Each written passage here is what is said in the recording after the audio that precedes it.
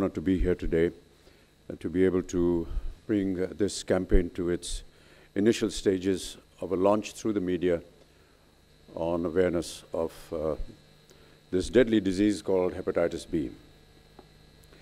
Now that you've seen the film, I guess a lot of what I needed to say has already been said, but I want to go back to what Dr. Barve in his address had said and mentioned about a dear friend of his being infected by this, keeping in mind the very nature of doctor's medical code. He refrained from taking the name, but actually he was wanting to mention my name.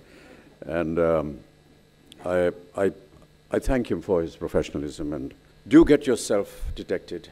Please, with folded hands to the media, to propagate this message across. And this is why we're having a special conference today, so that you're able to propagate this campaign to as many people as possible.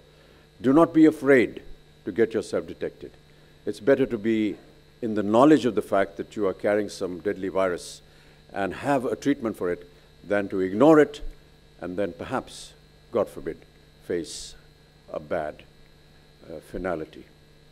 Thank you so much, ladies and gentlemen, and thank you so much for the very kind words that the speakers before me have been saying. But really, this is something extremely close to my heart, primarily because I feel that I need to tell the people that if it can happen to me, it can happen to anybody.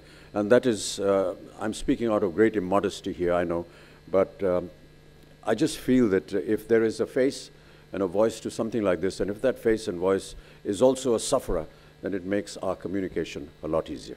Thank you so much.